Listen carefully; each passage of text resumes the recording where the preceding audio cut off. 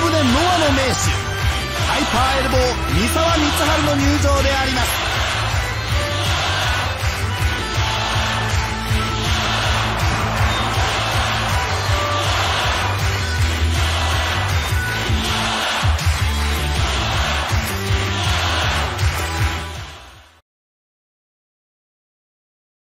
社長、三沢。シングルマッチ時間無制限一本勝負を行います。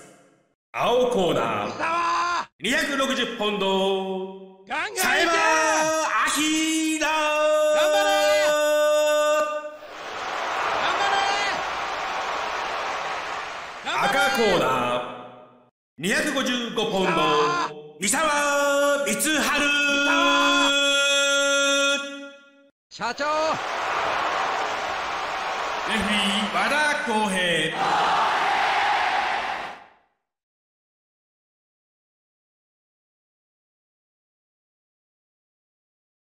今ゴングが鳴りました。実況席には桃田さんをお呼びしています。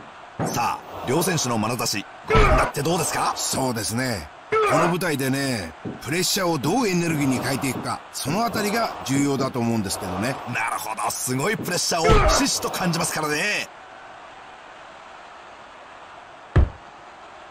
タックルを切ります。テイクダウンを奪います。ここまでの戦い振り返りご覧になっていかがでしょうか？これはまだ五分五分ですね。そうですか。おっと、逆に腕を取った。ロープにブレイクしました。フロントからのキック組み合います。フロントのヘッドロックに取ります。ハンマーを振りかざします。テイクダウン。ストバックに突き刺さります。外してまいります。僕もそうなんですけど、プロというのは常に恐怖感との戦いですよね。だからいかにして精神面をタフにするかっていうことが大事になってきますよね。ああ、なるほど、そうだったんですか。あっと、逆に捉えた。レッグロックに捉えます。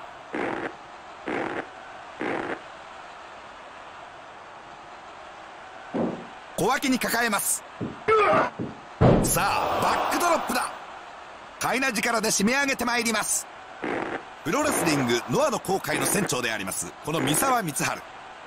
荒波の中、向かい風の中、降りかかるしぶきの中、今宵もプロレスの本領を見せるべく三沢光晴が舵を強く握ってまいります。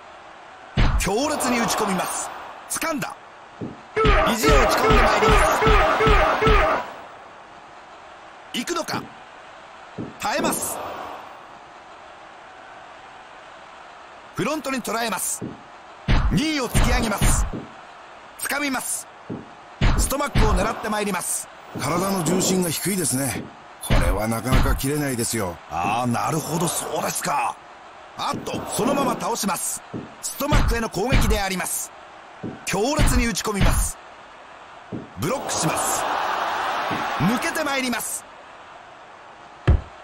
掴んだ。ガードします。そのまま倒してまいります。させません。ストンピングを叩き込んでまいります。掴みます。アップエルボー。カウンター気味で入りましたよ。はい、いいのが入りましたね。スイープしてまいります。これは体重が乗ってますよ。足を絡めます。外してまいります。先頭を見舞ってまいります。起こしてまいります。あっと、逆に脇固めで切り返す。組みに行きます。逆に返します。ローを打ち込みます。ローを打ってまいります。あっと、キャッチした。あっと、そのまま倒します。先頭、背面落としです。間を取っています。スピンエルボー。バックに回ります。投げっぱなしのタイガースープレックス。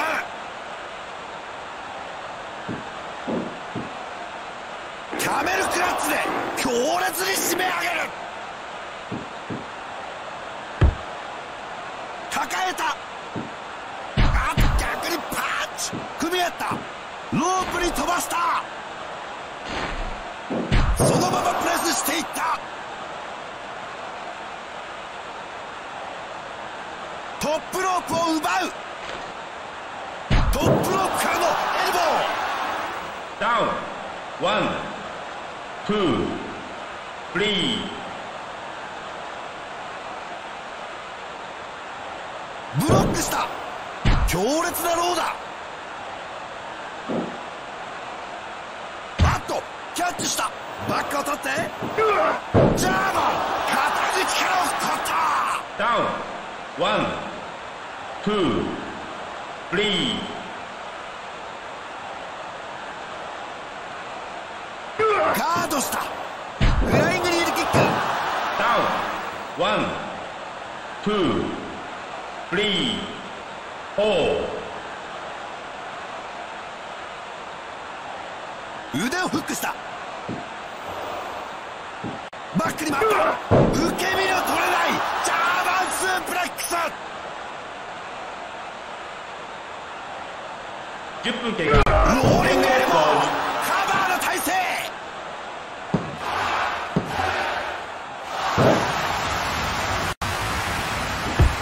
首根っこを掴んだ。